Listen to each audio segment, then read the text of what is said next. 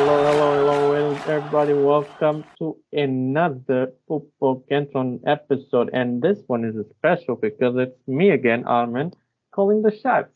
And the reason for this is because Aram is a little bit too drawn to the World Cup and he's getting his thoughts together. He can't really do two things at the same time, apparently. Aram, what's with that? Are you okay? I can't multitask, apparently. He's here with us, yeah. Not every, I get it. Not gonna judge. And Sharon, how are you doing? I'm watching Armenia in the World Cup. Oh, wait. No. Soon. Close enough. Soon. I mean, we were doing great in the World Cup qualifiers, but things happened. As always with Armenian football, things happen. And better not to talk about them too much. Adam, okay, after the whole bashing situation, I still love you and I want to know how you're doing, bro. I'm good. I'm annoyed at the friendly results still. I think that's the one thing that's looming because of just like another great example of the federation mismanaging things. Things happen, but there were some bright spots, and I think we'll cover that. But there are still like some big outstanding questions and some other things we consistently noticed throughout the two games that are a little worrisome. Yeah. A lot, a little or a lot. I wouldn't know. One thing I do know is that most of the national team players this time out were from the APL. It wasn't mostly like heavily APL, Armenian Premier League, of course, for those not entirely familiar with it. It was very much APL squad. Like most of the players were from the APL, so we're gonna get a little bit into that, into the Armenian Premier League first and foremost. Always started home and from inside out. Urartu is looking unstoppable. Like seriously, Challenge, you know them very well by now. They're looking crazy. Like okay, 5 points. They're like 5 points ahead from second place, which is Ararat-Armenia, which is not a lot, right? Two victories, difference in points. But on another important thing is that Alashkert has started to trail and has started to drop points as I don't know if anticipated because they were looking pretty good, but as we would have hoped, Alashkert is the nemesis of Armenian football fans locally, and they're starting to trail. And so let's first and foremost look at how things are looking. Urartu is leading the table with 41 points, as mentioned. 5 points behind is second place Ararat-Armenia, a huge team that is doing pretty well, but not as good as Urartu. That is the surprise there. Still European spots and very much so the title race still on for Ararat-Armenia despite their 5 points behind the leaders. Third place for Alashkert, 34 points. That is a little further behind and a game in hand for the boys in yellow. Fourth place, and this is already technically outside the European zone in the APL, for Punic. That is starting to catch up after their whole European campaign. Great European campaign, all things considered. We're going to be doing more of a wrap up on Punic and all things Armenian football related next month or within the next month. But they're starting to catch up when it comes to playing their games. Fifth place for Van, a good side, 24 points. And then, like, nothing too interesting in the middle. We got Lernain Artsakh, Ararat, Yerevan, and Shirak Gyumri with 21, 18, and 15 points each. And down below, we have two teams that we like very, very much. Unfortunately, not getting the results we would have liked, which are Bakama and Noah with 9 and 6 points each. Noah getting relegated surprisingly uh, at the moment. And yeah, both teams are good. They have good personnel, good young Armenian players with a lot of talent and potential, but they seem to be lacking something. First and foremost, challenge. What do you have to say about the overall APL situation and scenario as things stand? As things stand, things are clarifying. Obviously, it's a bit early, but going into Christmas, last month of the year, basically, it's clear. It's clear how Urartu distinguished themselves from a large number of teams from the APL. Ararat-Armenia is looking to catch up. It's going to be between them two. Alashkert can catch up, but some of the results that they brought in the last 3 games is a bit worrying for them. Plus, considering that they're the worst defense in the top 4 is also an issue. So Punic can try to. They cannot really win the league. It's too difficult. However, they can give a shot for third or second spot, definitely. Bro, you mentioned something very interesting there when it comes to Alashkert being the worst defense in the top 4.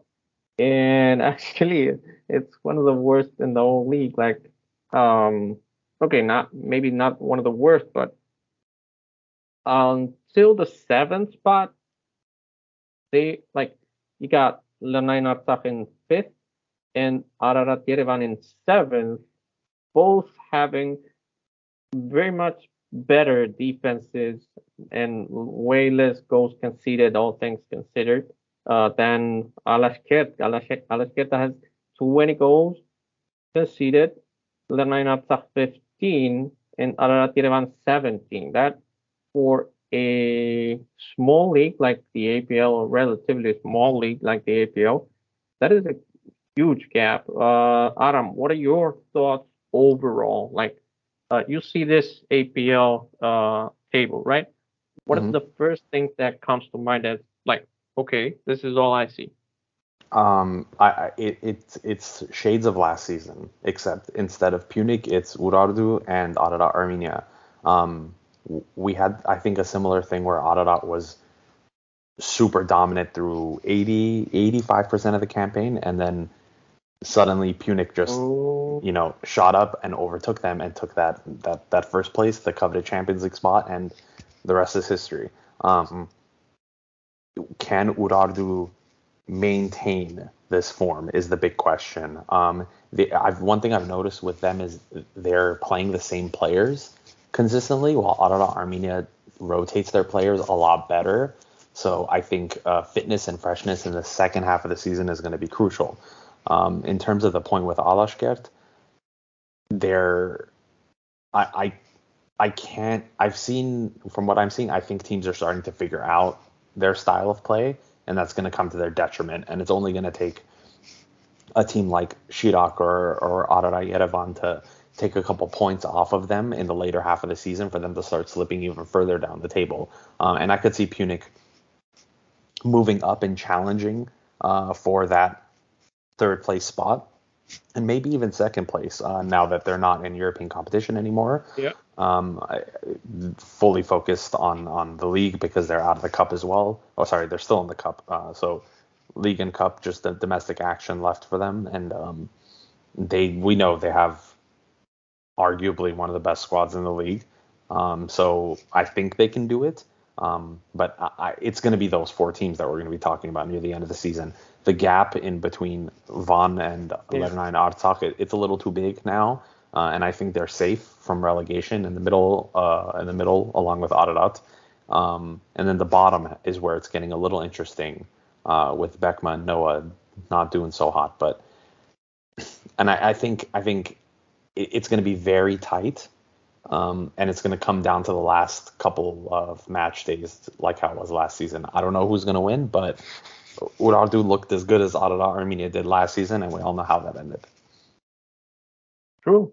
I mean, you mentioned several good points there, as expected, but I think that may happen because there's also one thing you guys haven't mentioned so far regarding Urartu, of course, the league leaders so far, which is the youth. Are Urartu players ready, like mentally and physically ready to undertake the whole season on that same level they've been showing so far? That's also going to be, in my opinion, a huge factor coming into play as things progress and as we start getting into the second half of the season. What else? Now, getting into the relegation, you were a little bit hinting that things are getting interesting. Shirak does seem to be joining the pack in the middle of the table and getting further away from the fight to avoid relegation, which so far, I mean, 6 points separate ninth place, which is second to last, from Shirak. And that's a lot, as I mentioned, for a small league.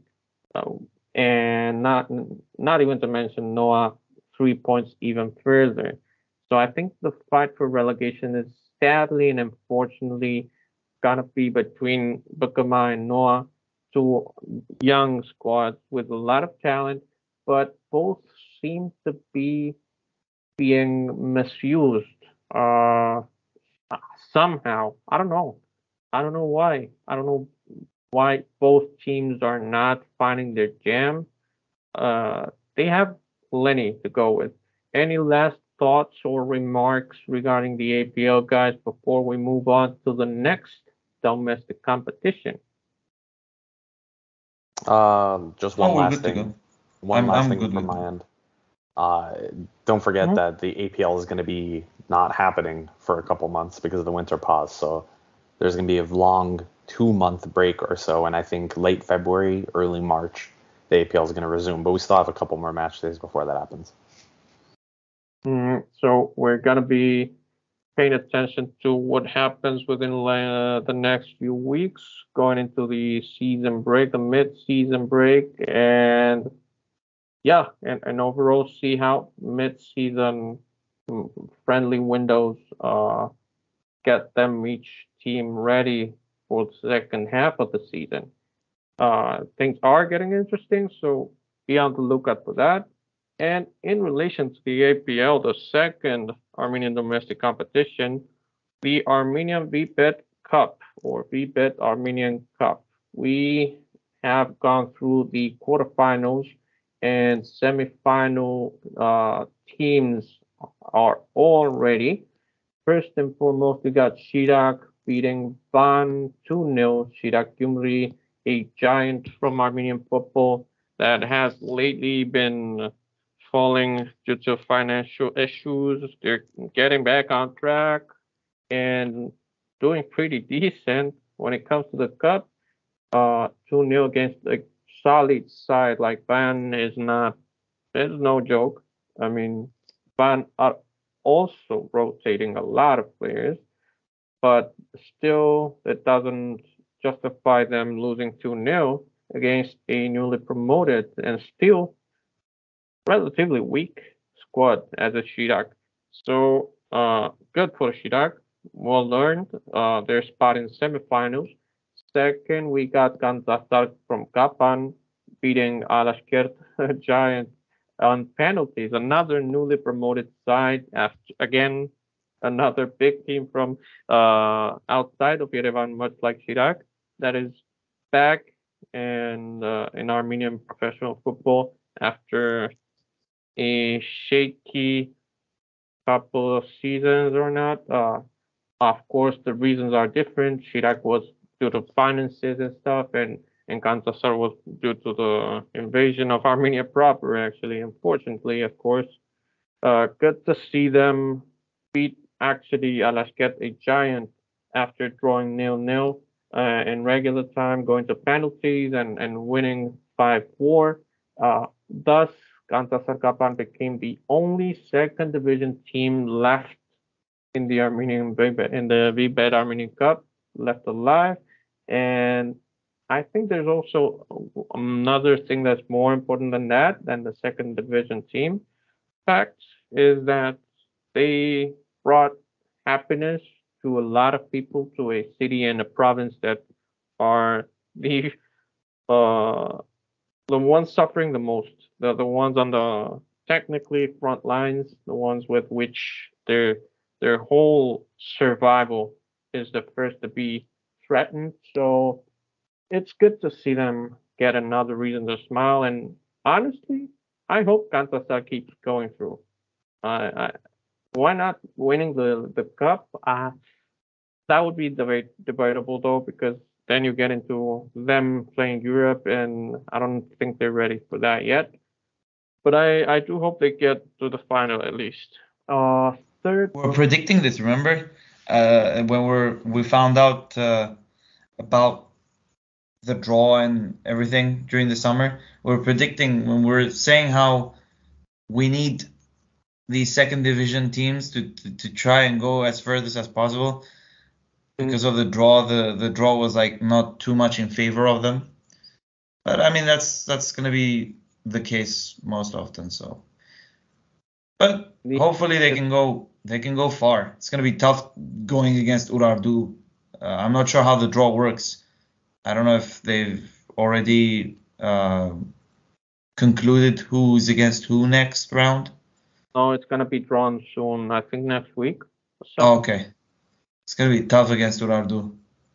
Against any of them, especially Urartu, of course. Best case scenario for them is Chirac, honestly. Chirac, definitely Chirac. Yeah. And that would make an interesting draw because you would have two Yerevan sides facing each other, and two outside of Yerevan in Chirac against Kantasar. But we're going to see next week or so when the draws conclude. Third game, and what wow, what a result. Urartu not just tearing things up in the APO, they just tore literally FCAA Ararat-Armenia a new one, 4-0. I'm sorry for my French, but 4-0 against Ararat-Armenia. I just saw the lineups. It wasn't like a like a second string Ararat-Armenia side. They weren't playing reserves or B-side players. No, they were playing some of the best, and still Urartu did not hesitate nor joke around. 4-0, bro. That is huge, and what a way for Urartu to keep going further and forward. I mean, I did the same thing. The first thing I did when I saw the score was check the lineups, and I was like, what lineup was Ararat-Armenia playing? And it was like, oh no, this was a good lineup. Bro, I'm telling you, I mean, if you're a fan of any team or involved in any team in Armenia that is not Urartu in this moment, you should be scared. Like, wow, this is no joke. They may not have what it takes to win the APO, which we will see because it's still looking good for them. But coming from a final last time out in the Armenian VBET Cup, and now heading into semifinals like this, and actually, if you think about it, they did deserve to win the final last time out. They didn't win it because of lack in efficiency in the last part of the pitch inside the box. But the game they displayed, it was dominant, and they deserved to win it. They just didn't. And now they're getting goals, and a ton of it. Punic Noah were the last game of the quarterfinals, a huge win 3-0. No risk, no danger for Punic whatsoever. I feel really, really bad for Noah. They have really good players, really good young potential Armenian national team players with a lot of potential, so to speak, exactly. And they are doing awful. I mean, a little bad luck to get Punic, of course, but still a 3-0.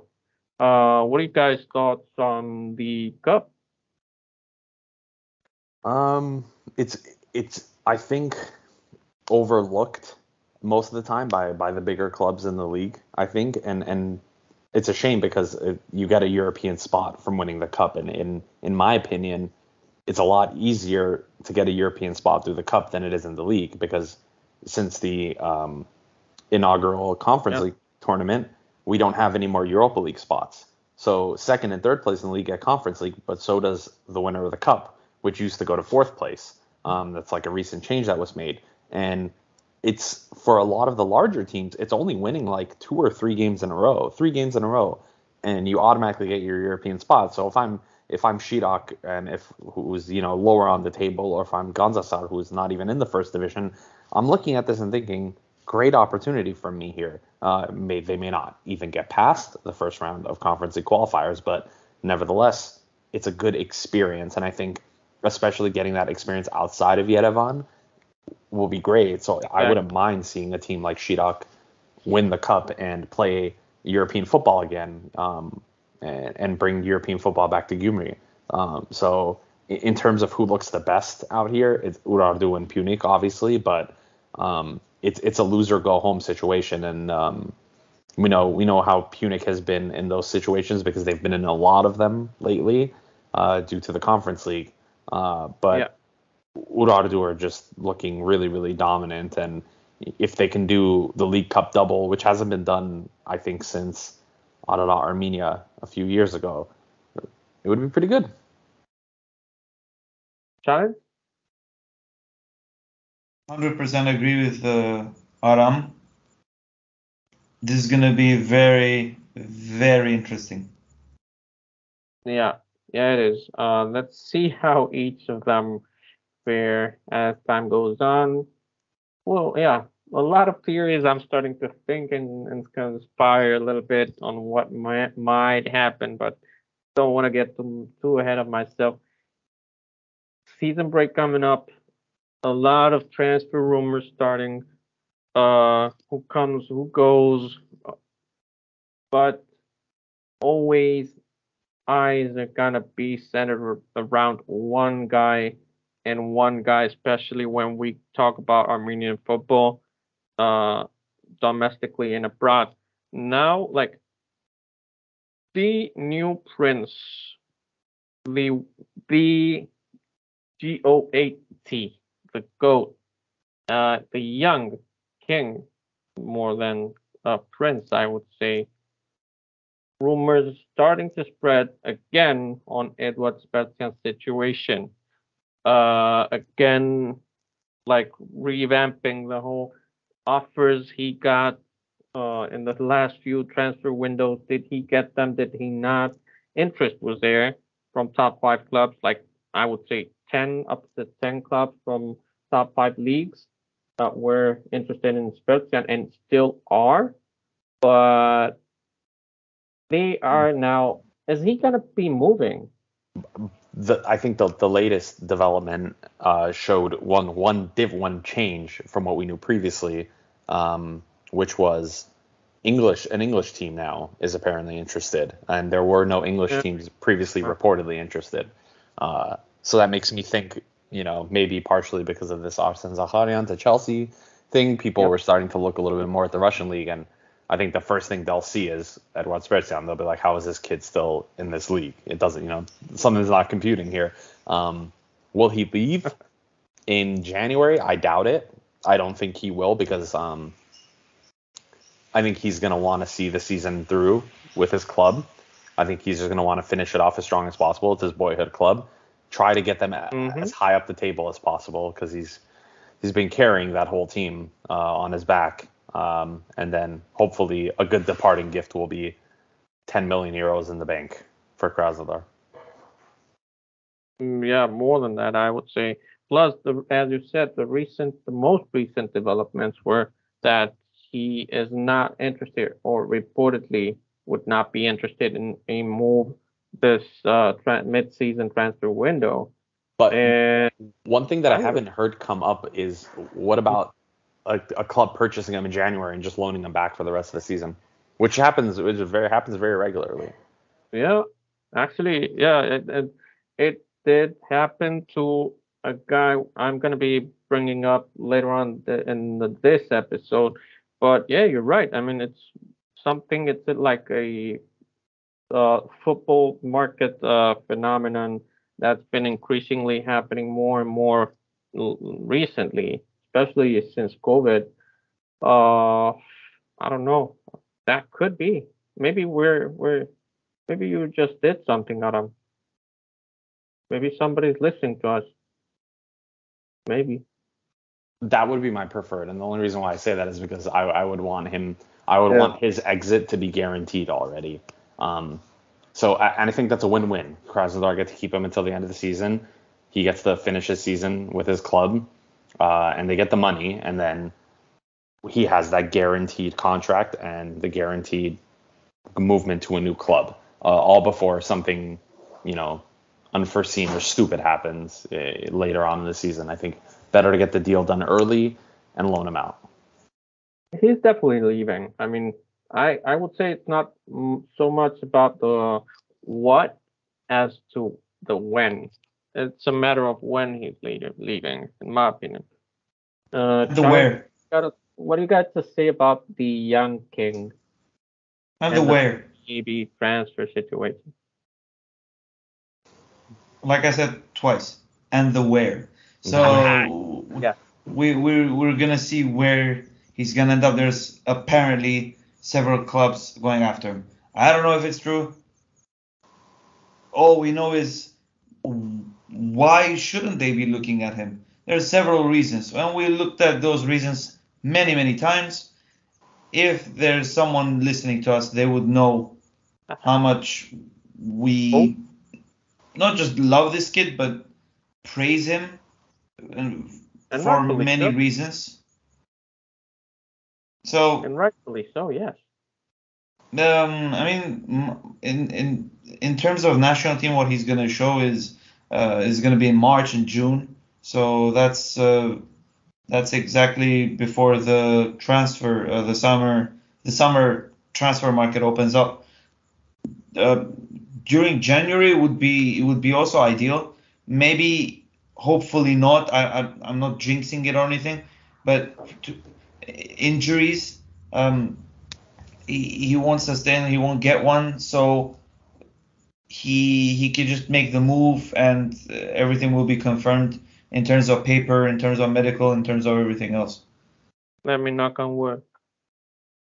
Okay, knock on wood done. He won't get the I word you just mentioned. But you brought up the where before moving on, right?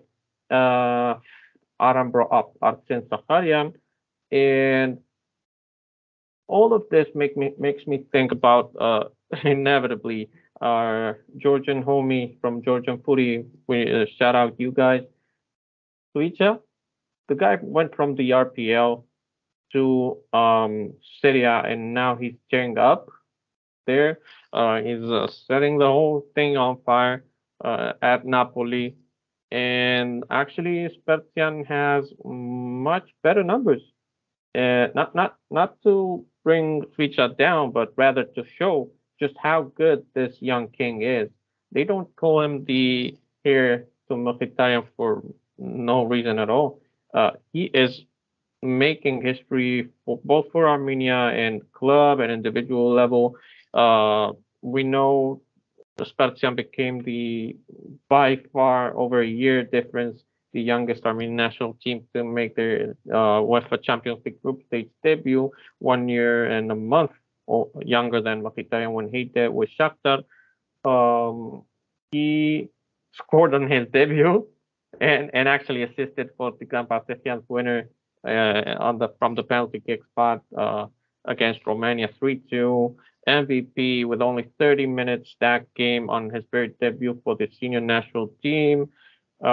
He just became club vice captain at Krasnodar and acting captain, as we tweeted, since goalkeeper beast Matvei Safonov for some reason didn't play there that game. So Edo Spertian carried Krasnodar with the captain's armband against Naitik Nisian's Lokomotiv, actually with a win on them. So this kid's huge. Like, there's no way around it. So as to the where, hopefully Serie A, much like Krita, or in any case, Bundesliga. Definitely not English Premier League. I wouldn't like that. But we talk about Edward Spetian, and we talk about the Armenian national team inevitably, because that's where things are. Like, the main event of the evening, national team friendly camp has concluded, and as expected, right, guys? Yeah, I don't think we were too optimistic going into these games, especially when the squad came out and we saw some of the personnel and we were like, same old. And I think we can go even before the squad. I think when they announced that Berezovsky would be the interim coach for the two games, I said it. I was like, there's no point in even watching these games, because we're not going to see many new players. We're not going to see a new coach implementing a new style. We're just going to see the same things, because he's just going to try to emulate what he saw before him, and he's just going to play the players he knows, and that's exactly what happened. Challenge? Yeah, similar stance. The friendlies are supposed to be for testing new things. That's on top of the checklist. I don't think that was done. Now, you guys mentioned something, and the word test comes to mind, as you mentioned. It is a test, as the friendly word, but this friendly camp was originally set up with one reason and one reason alone: to get the team ready for the March window, which consists of only one official game, March 2023, Armenia. It ain't looking ready. Yeah, exactly. That's exactly what I'm getting into. March 2023, Armenia hosts Turkey. That is where things should have been, right? That was the whole reason why this camp was set up, to get the team ready, to call the squad you're gonna call against in March against Turkey, and get them together, give them practice, rotate, put a little bit of the subs, but from that squad, not from an APL selection camp. I was actually thinking about this post this friendly camp, because I can't remember what country it was, but announced a friendly that they were having before their opening European qualifiers game in March, and I thought, okay, that's something Armenia should do. Let's book a friendly 4 or 5 days before that game and use that as that opportunity, the missed opportunity of what this should have been for. But granted, there were several players missing, key players. Obviously, like our best player wasn't there. Arguably, our best two players weren't part of this camp, which was fine. But there were some bright spots, though. Yeah. We're gonna get into that. We're definitely gonna get into that. But before doing that, I mean, you just wasted a huge opportunity, the opportunity to get the team ready. If you're of course, I'm referring to the FFA.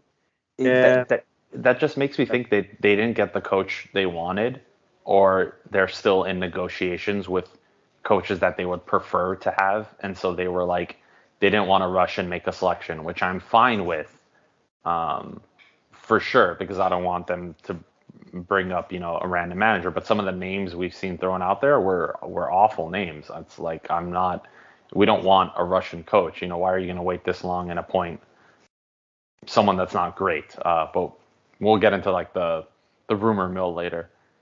Yeah, but even if I agree, most likely the FFA did not get the coach they wanted, or one of them, they wanted any of the coaches they wanted. But even then, the coaching stuff is gonna stay the same. Like, they're just gonna be hiring a coach and an assistant coach, but the whole coaching staff is gonna remain the same. Javi Miniano is gonna still be the basically head of the whole coaching staff without having the title of head coach. Pablo is still going to be the physiotherapist. Berezovsky is still most likely going to stay as the goalkeeping coach, despite now being promoted as an emergency, which did not go so well, to head coach. The coaching staff is going to remain the same. So why shouldn't the squad remain the same? In the good ways, because the squad did remain the same in the bad ways, which is calling some old, with all due respect, and bad, with considerably less respect, players that we keep on praying they get dropped. And for one reason or another, they're not. I don't know what to make of this anymore. But before analyzing the games you mentioned, we were lacking 2 players. I think it was more. Let's see. You got Edward Spertian, Horen Bayramian, Ovannes Hampatsumian, Andrei Chalishir, and David Yushchenko. That's 5 started, like undisputed starters right off the bat. Not cool.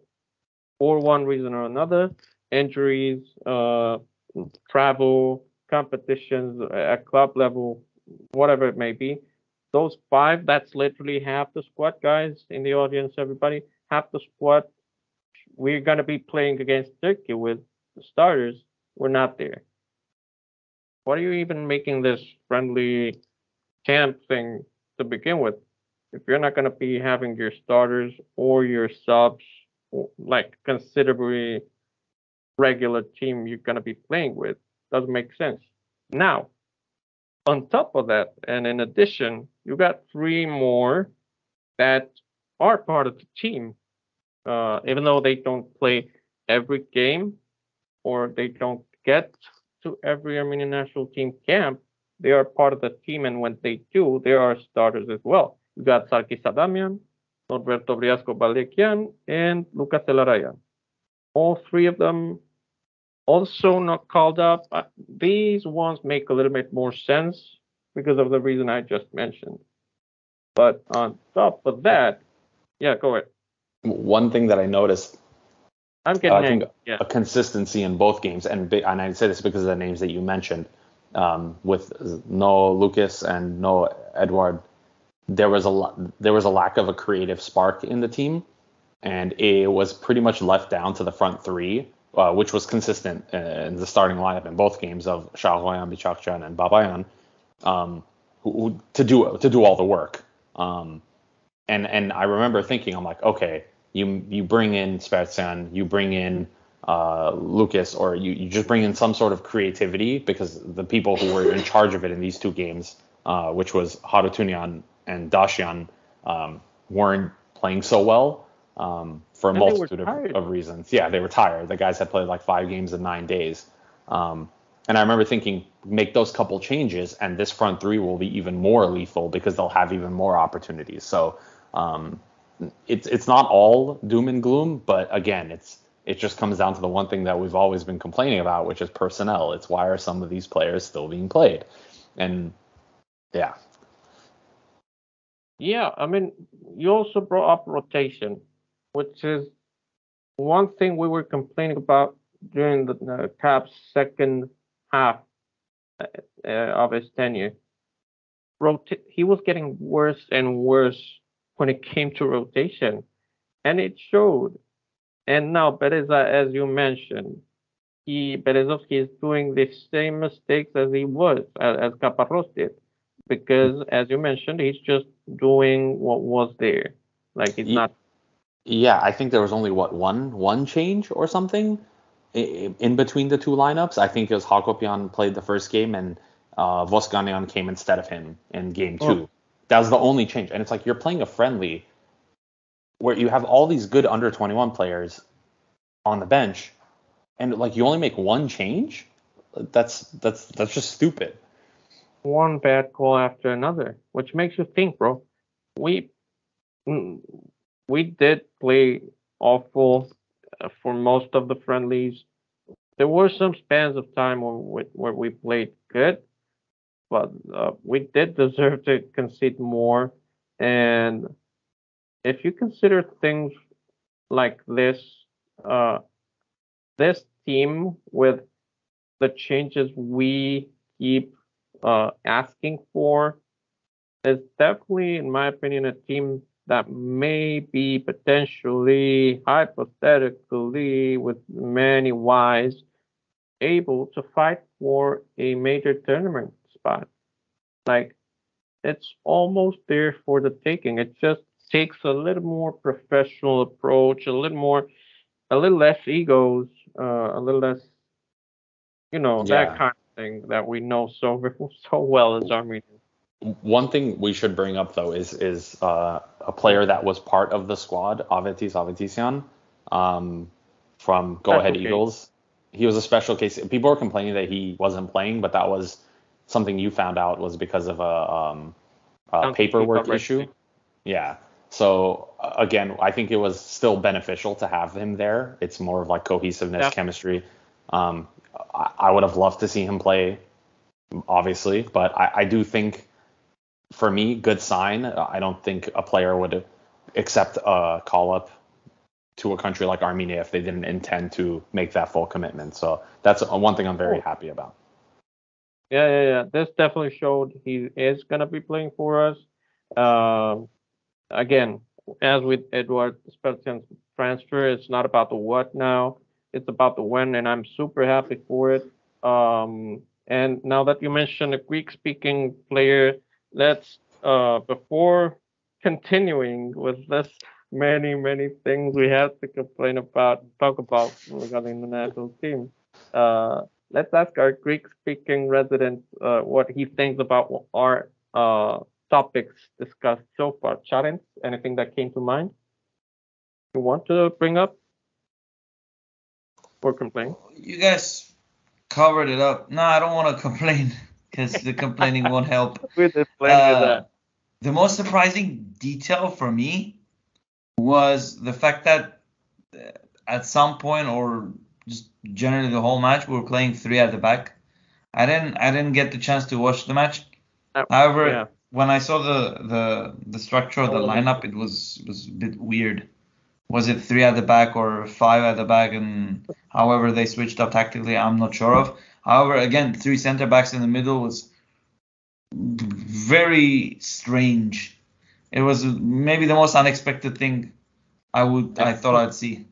It went exactly how you think it would. I think if I'm correct, there in the second half it was changed to a back 4 because all it was taking was one ball over the top. And the defense was just completely falling apart. And you had Vosganian and Haroyan next to each other. And Haroyan, I think, is a player that we can highlight who, in both of these games, played awful. Which he's one player we never complain about, but he played terrible. And is it a confidence issue? Is it we don't know what it is, but again, his like leadership and personality and attitude is something that's going to be very important when we're playing Turkey. So I would hope he would be a lot more confident in March than he was in these matches. Yeah. I mean, the personality and the leadership were there, but the confidence wasn't, and it was visible, and it was honestly painful to see. love him.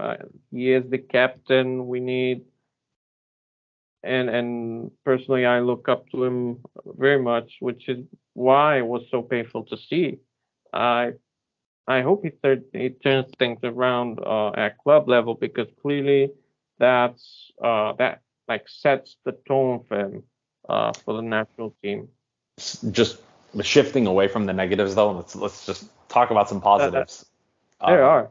I really liked the front three: Shahoyan, Babayan, Oh yeah.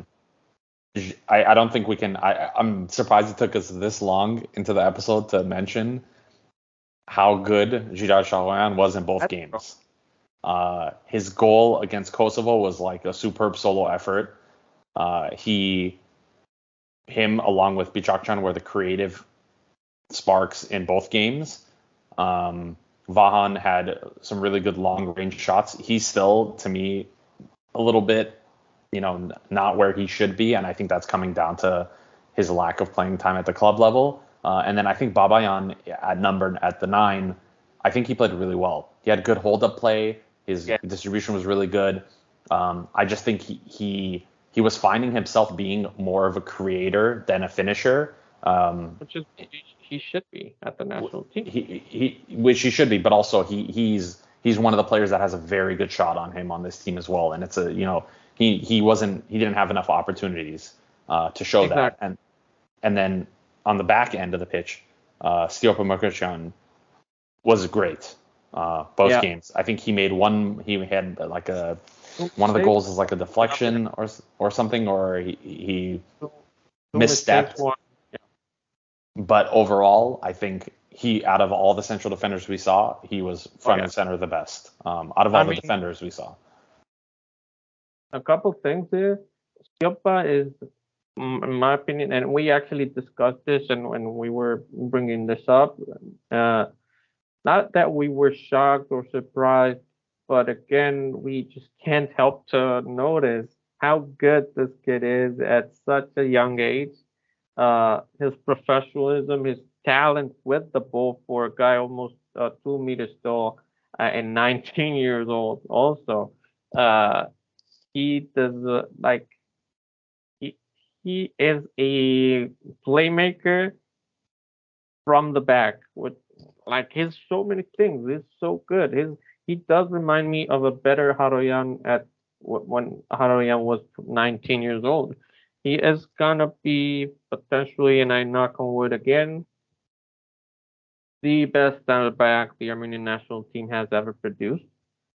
Because I can see it. I remember Haroyan when he was 19 years old, and I see this happening. Stiopa is so good, bro. And he has the mentality, which is something not many Armenian players do. Shifting to Babayan and the front guys, the guys at the front. Of course, we mentioned time and again, Football Kentron future stars, Shahoyan and Bijakcan, actually raising to the occasion and now shining the way we knew they were gonna. A few things. I think Bijakcan's personality is gonna be essential and it's gonna lead the way for the whole team in attack, at least in offense against Turkey, since the Grand Partekian is gonna be absent for at least for the home game. So I can see Bijakcan being the replacement for Tico and having him play increasingly well at national team level. Never mind the club front is a good thing for him and for the and therefore for the whole team, right? And regarding Babayan, again, did the same thing he did against Ukraine in those 60 minutes he played away in Poland. We were basically as soon as it was subbed off against Ukraine, we lost the game because the Armenian national team game that time out started with him. He was the first defender of 11, and he was the first in attack. The ball went to him, he held it up, and waited for his teammates. Either got threw a foul on him, and actually we're gonna be discussing that. and waited for the hold up of the rest of the team. He does that so good, bro. Like again, it showed. If we didn't lose by more goals, it's mainly, ironically, mainly because of Babayan's game and his whole uh input to the team. Let's talk about his hold up. I don't know if it was against Kosovo or Albania, but what was it? We mentioned it, 3 or 4 yellows on the defense in one same game. Babayan got fouled so many times and so well created by him that he threw like 5 or 4 bookings and yellow cards for the opposing defense. That's what Armenia should play. Like our midfield game was not there. It was awful. Let's be real. It was awful. Defense lacked confidence, and even then we conceded only 2 per game. But offense was there. Had midfield and creation been better, we would have scored even more because the front three were like they were on point. All right. Ooh, interesting thing you bring up here. Is Narek Grigorian not national team caliber yet? What do you guys think? Personally, a bit early to judge him and a few other cases. I don't know. I think I'm on the opposite boat, honestly. I think we've seen enough of him in the national team shirt because he played a lot. He came off the bench a lot for Caparros, and as effective as he is when he plays at the club level and for under 21s, I don't see him being good enough to play for the senior national team. I just think there are other players that might be better suited, maybe other young players that haven't yet been called up as options off the bench. But yeah, I think he's a good player. Is he the great player we thought he would be? I don't think he's shaping up that way, unfortunately. But yeah, I would prefer maybe bringing someone else instead. I mean, both with him and the guy we're gonna be mentioning now, his teammate in Urartu, Sergei Mukutjan. I would have to agree with Challenge. It's too early to say. They're too young. Even though they are proven at APL level, I also agree with Adam because APL level is not Armenian national team level quite, and it's too early to judge.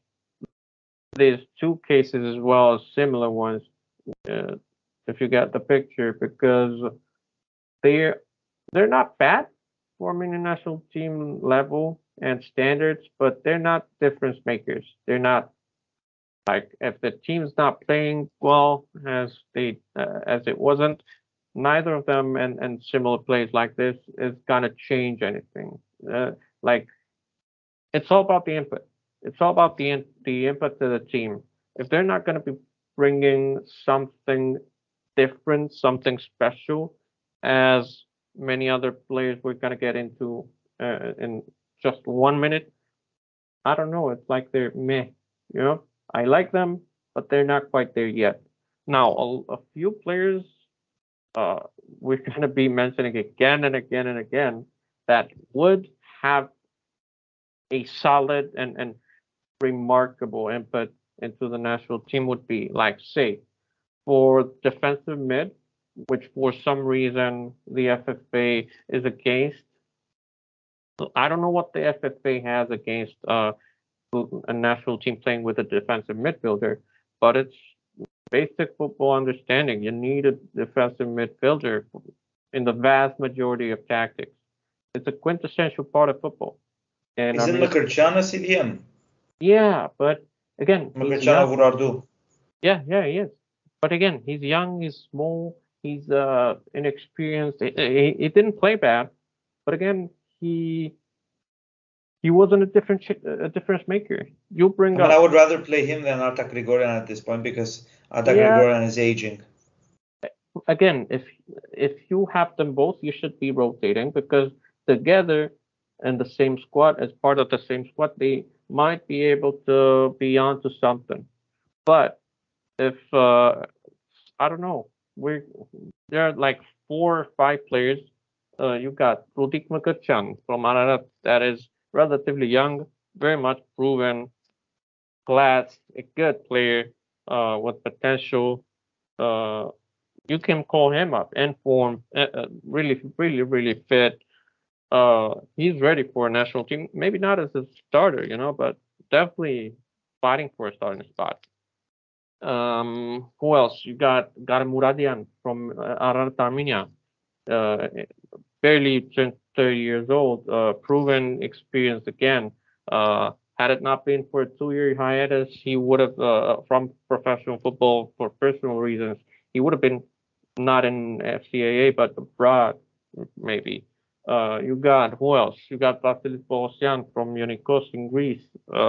He's playing more and more, maybe 5-10 minutes a game. But well, yeah, we have options. It's not like we don't have. The choice is dependent on making that decision of bringing these players. And Vasilis Bolosyan is a different case as well because obviously you have to make him join the national team and such. With the paperwork and such. So it's not like we're out of options. It's just the decision on who to bring is the issue. Yes, partly, and partly because for some reason the FFA doesn't like to have many defensive mids in the squad. I don't know why. Don't ask.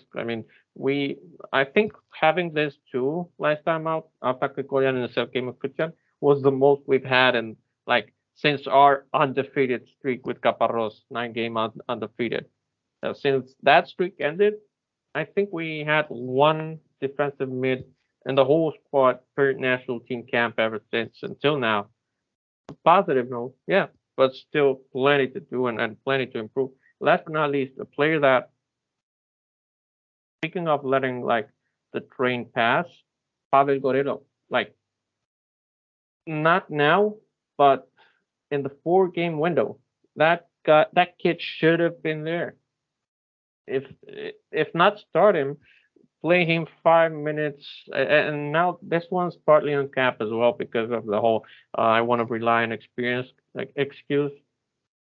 That wasn't an excuse. That's not justifiable, not understandable. Now we are risking losing Gorelov, even though he's still playing in Armenia, and on the long term, we are risking losing him because for some reason the FFA don't want to play defensive mid. But before I get angry again, there are more good stuff. Now, anyone? No, okay. I'm gonna take this one because there's a whole reason for this. Artur Galoyan made his debut for the Armenian National Team. Maybe it wasn't as good as expected with even. And listen to this, guys. You're gonna be chiming in on this later on, but Roman Berezovsky, acting caretaker of the national team, in the press conference publicly kind of bashed Artur Galoyan and his performance. And this is a quote: "He did not perform as expected." A bit unnecessary, really. Really a bit unnecessary. You're being generous. I would said stupid. What kind of coach are you? Well, he's not. He's not. That is true. That is actually true. But honestly, this is one of the things that got under my nerves the most about Roman Berezovsky. Okay, maybe having Russian interest more than Armenian interest at heart is understandable because of his ethnicity and his upbringing. I understand. Even though he was born in Armenia, he's Russian. I get it. He likes Armenia, but he loves Russia. I get it. Again, I get it. I understand. Now, playing without a DMF, I understand that's FFA's wish for some reason. Stupid, again, but it's like a concept mistake. You know, what else? Awful rotation. You get that from Cap. It's heritage, the coaching staff heritage. Stupid Again, as well, but I think this all just comes down to like the things that we saw in these friendlies were the same things that we saw in the Nations League in the tail end of World Cup qualifiers. So it's like we didn't see anything new. So there's nothing new to analyze. We're just complaining about the same old things. We just happen to have some bright spots that came out due to like the injury of Tigran Barsegan, because I bet you if he wasn't injured, he would play both games. And the inclusion of Galoyan, which was good, great, he finally came, but then it's like, okay, you only give him 15 minutes, and this guy missed a flight and whatnot, or canceled flight or something like that. So it's stupid. Like I think that's the one word you can use to summarize this friendly camp. It was just stupid.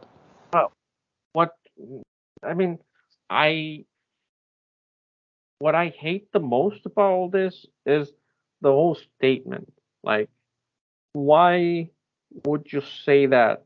Like, why would you can say that to him, to his face, within the locker room? Like, follow the code. Like, you're part of a team and not just a regular piece of the puzzle. You're the coach. You're like, there are two people inside a team that must lead the way, must pave the way for the rest of the extended team, players, squad, like reserves, subs, sparings, coaching staff, physio, cooks, everything.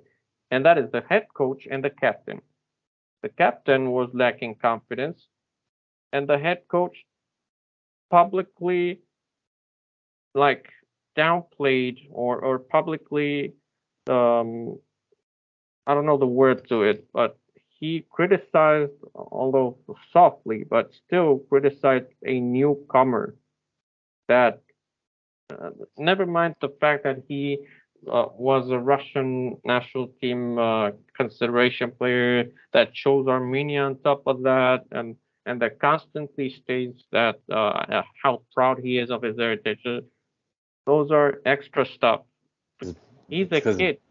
Berezovsky is a KGB spy.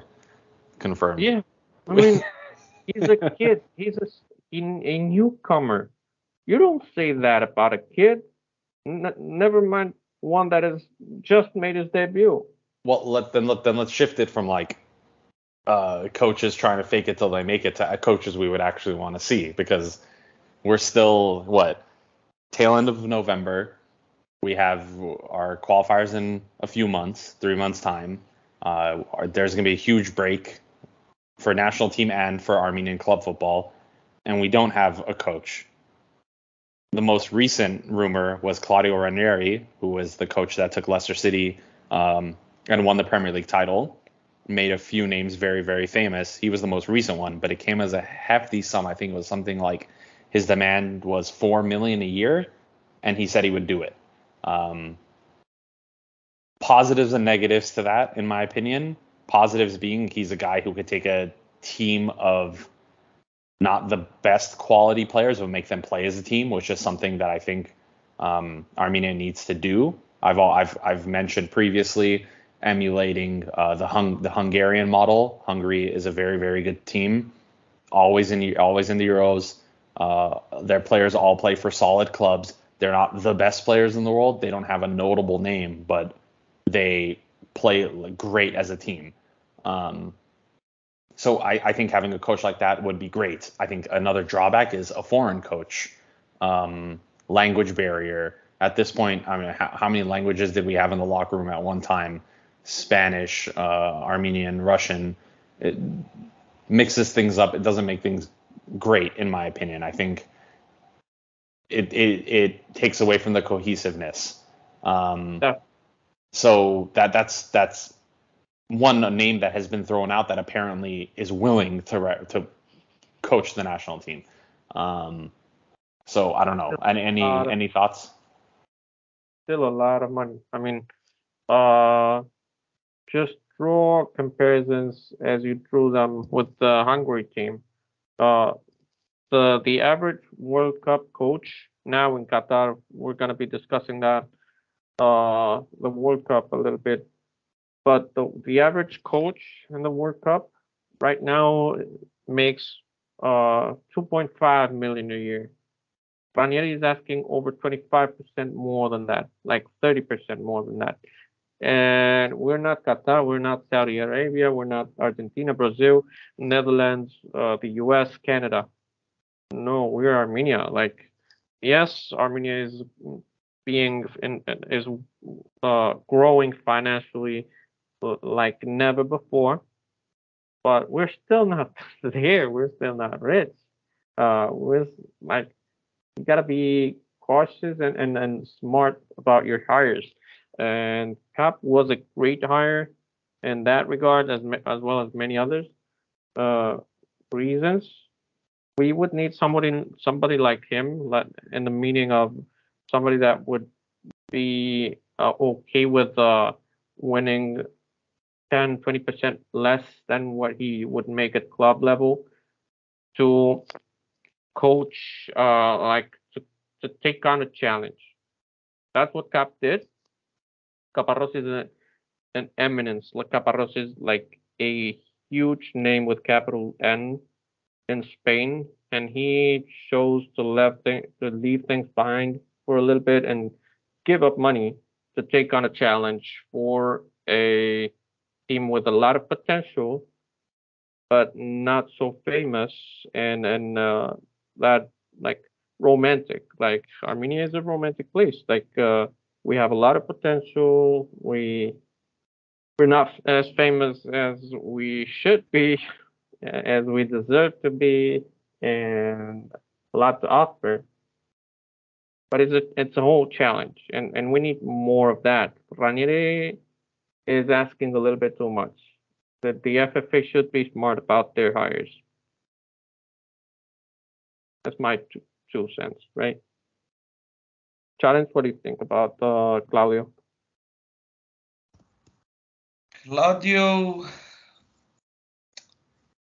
Claudio would be a big name. Regarding his experience, if it fits into the model of Armenian football, I'm not 100% certain, because I need to do research on that to understand on a deeper level of what he can offer. However, there are one or two names I'm beginning to brainstorm that are possible to become the next potential managers for our national team. I already mentioned it before this call. I'm assuming there's a chance that Robert Arzoumanian take up the role. I have my not personal reasons, but like, I have my thoughts on why he can be a good fit for it. Yeah, Arzoumanian. Let's get into that for a minute. And like, there are arguments for and against him. For, as you said, if he's fitted, or if no, or if it's possible, for him to. Overall, just to add how, like, for him to be Armenian national team coach, I would say, I don't know. He knows the FFA inside out. He has been working with them at Urartu. Took the team to Armenian Cup final on his first and only season in charge. He brought several young Armenian players to the first team and made them shine, and took them abroad, as well as the Armenian national team itself. Like, right, good results. All that is good reasons, but the cons come precisely after what he did at Urartu and what he is currently doing, which is not being able to save Noah. Noah has financial trouble. They are, I don't know why, I don't know how, I don't know why, I don't know, but they are having financial trouble. And reportedly, that is what's affecting the whole team, which again, as we mentioned at the beginning of this show, as well as every time we get, Noah is full to the brim with Armenian talent, Armenian young, under 24, 25 years old talent. And financial trouble is no excuse for them playing like they are. They're just playing awful. Aside from Levon Batanyan, their young Armenia under 19 striker, they don't have many bright spots. So that's the big con for Armenian coaching the team. Aram, any thoughts on Arzu? No, I don't. I just don't think he's at the point in his career where he's ready to coach the national team. I think he needs a few more club seasons under his belt. Yeah, hopefully not. I'm just saying he won't be having so much of the financial issues in the Armenian national team, and the fact that he's having issues there for taking Noah back up to the higher up basically in the league is a good enough reason for him to not be the coach of a potentially second division team. Mm-hmm. And also a point that Armenia can solve, and I've been told by, let's say, inside information, that he works well with young players, which is a complaint that we make on Football Kentron that he can solve. If he will go and ask for young players to join his squad, and he feels that he can work with those players, I presume that the FFA would listen to him. I wouldn't mind him coaching the under 21s first. There you go. Wow. Okay. That master move, master play. That's where it's at. Put him as U21 first for 2 to 4 seasons. He's young. Yeah. He can take the time there. But I do understand Chonit's argument though. When Armenia was playing, Armenia was at its peak, right? And he was playing under Varzha Minasyan, and he has a similar style of coaching to Varzha Minasyan in terms of like tactics and approach. And he's familiar with all the players that are on the team. He's played with some of the players that are on the team. He's not afraid to play youth. I completely get why what Chonitz is saying though. I get it. Yeah, but at the same time, finances, as I said, they shouldn't be an excuse. Like, he's not being able to save Noah, and again, he's most likely gonna get relegated with Noah. He is doing some good stuff, as I mentioned, with Levon Vatanya especially. But putting him as U21 national team coach first would be the move. Like, not the best one, not the worst one. The only logical next step for him, in my opinion. Give him 2 to 4 years of him running a project there. See, like, arranging a whole thing, a whole system, put it into practice, see how it goes, and then take the same core players of that U21 he should be undertaken to the national team. And then you add the diaspora players, the experienced ones, and that would be an interesting project. But okay, discussed long enough. New manager yet? Not yet. When? We don't know. Is there gonna be a new manager at all? Well, we don't know that either. So keep up with our news. World Cup Qatar 2022 is underway with a lot of controversy. We're gonna no need to get into that. There's plenty of controversy with in the FFA and Armenian football in general every day. So we did our previews. We did our what is it called? Hunches. Champion. Predictions, let's say. Sounds good. Yeah. And so far, so good for me. Brazil is tearing up. I love watching them play. Wow, they're amazing. They're so fun. They're so fun, bro. As a neutral, they are so fun to watch. Challenge, you were mentioning something very interesting and super true. We have two upcoming rivals this season playing for the 2023 season, playing the World Cup. Yes. We should keep an eye on. Yep. Exactly. So if you're a fan and a listener, an FK buddy out there in the audience listening to us, we are trying to keep up with Wales and Croatia, but help us watch their games, see what you can notice, and their strategy. Yeah, shoot us a DM. Keep in mind, most likely Luka Modric for Croatia and Gareth Bale, as well as Aaron Ramsey for Wales, already playing bad at national team level, so they might be stepping down from the whole squad. But only Modric is confirmed, right? So far. So only Modric is okay. Only Modric. Yeah, well, I mean, Modric, he can still play well. So I mean, even if he's even if he's old, he's not Arta Grigorian old. He's a different kind of old. Why would you do that?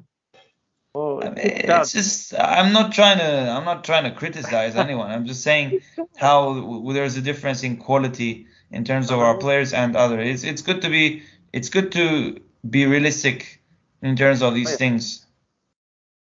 Definitely so, which Armenians usually lack. So being realistic, watch the games you out there and talk to us. Shoot us a DM. Our DMs are always open, especially to talk footy. See what you notice. Yeah. Please inform us because some of us might not be watching the games. So. Yeah, Adam, you're super involved in the World Cup. Anything interesting you might want to highlight about it? Well, talking about the two teams that are going to be in our European qualifiers, Wales and Croatia, neither of them are looking that great. And I'm very suspect of the Welsh quality. And I think, I'm going to be honest, we have a semi-decent coach, and I think we should be more than good enough to take points off Wales, for sure. I hope so. And Croatia, we already know. We've played against their first team. And we know that when we're at our A game, we can compete with them. I would be happy with a draw against them, of course. I would be ecstatic with that. But in terms of the tournament itself, how it's going, I had picked Argentina to win the whole thing, and Serbia to be the dark horse. And I'm currently watching. It's the 61st minute, and Argentina can't break down Mexico, and and I just know there's going to be a counterattack, and Mexico's going to score, and Argentina's going to crash out of the World Cup. But my bracket is pretty much busted. I mean, this is what happens when you're so close to the game. You overthink things way too much. So I still do think Serbia will do really well. They had Brazil in the opening game. That was always going to be tough, but they were a little shell shocked. But I think they'll bounce back. Argentina, from what I've seen for the past hour in this game, not looking good. Yeah, I mean, I would say like I'm pretty confident and happy with my picks. Challenge, what about you and your picks? Look, I've not been watching games. I've been busy working on my own coaching. For those who don't know, so. In terms of my predictions, France is doing well. My dark horse was also Serbia, just like Aram. I don't know how they did against Brazil, but I've been told that they fought hard and they can still go on to the next one. And my disappointment was Spain. Well, they scored 7, so I think that was a slap to me. I mean, they can even make it through their group, and they might be still in line to be a disappointment. Like for Spain, anything less than quarterfinals would be a disappointment. Yeah, They with don't the have quality that they have, yeah. Oh, yeah. no, not just that. They don't have such a good group to begin with. Well, the seven goals was a slap to my face to tell me to like sit down and be quiet because maybe that wasn't the disappointment. I don't know. It was just a prediction. Let's see how it goes Yeah. more. They were Yeah. two surprises. Speaking of Spain's group, Oh my God. yeah, there you go. Yeah, Messi scored. My stream is back. Gol de Messi. It was a Okay. great goal from very far out. It was low, hard. What I can One see is surprise. Mexico is attacking, so my stream is back. Okay, the Messi ball's out now. So could we Oh, say see, that? there we go. Can, They're gonna win the whole. can we say this game is Messi against Mexico? Yeah, pretty much, because the rest of his team are not doing anything as usual. So, okay. Puns aside, we mentioned Argentina's. We kind of touched upon Argentina's loss to Saudi Arabia. Surprise! Wow, upset. Second upset, definitely Germany losing to Japan. Not that Okay, Japan there's is a bad. goal. Not that Japan is bad. I really like the samurais, the blue samurais. They've always been good, like ever since I got memory. But come on, it's Germany. One point to note on Germany. They play Spain tomorrow, Sunday, because this is going to come out after the game's already done. And if Spain defeat Germany, Germany will be knocked out. Whoa. Oh yeah. Now that would be at this point. I mean, they got knocked out of group stage last time, so. Yeah. So what are you saying? We should have been there. We had Germany in the qualifications. No. Definitely. No. Bro. We didn't deserve it. Yeah, we got slapped in the face after that. Not after halfway through, but for the entire first half of the qualifiers, we definitely deserve that. Like things changed so much after one incident and one incident alone, which I'm not getting into again. If you have the important thing is whoever's listening to just keep an eye on Wales and Croatia, whatever you can, like whatever you guys know. You can inform us. There are some match reports after the games, which we can check it out on FIFA. Anything to add, guys? Hopefully, I think that's the perfect way to wrap this up. I mean, hopefully we'll be back with more episodes. Maybe some new exciting things coming up before Christmas or after Christmas. We'll see. No. Let's not say anything about what or when, but good things are coming. This is Football Kentron. Always good things coming. Any last remarks, guys? Nope. All's good. On we go to the next one. In detailed comment, Adam. Yeah, very something to think about. Okay, if Charan says it's all good and everything is all right, then I take it as the face value.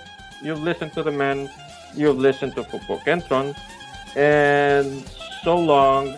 This has been Armen on behalf of Aram and Charan. It was beautiful talking to you.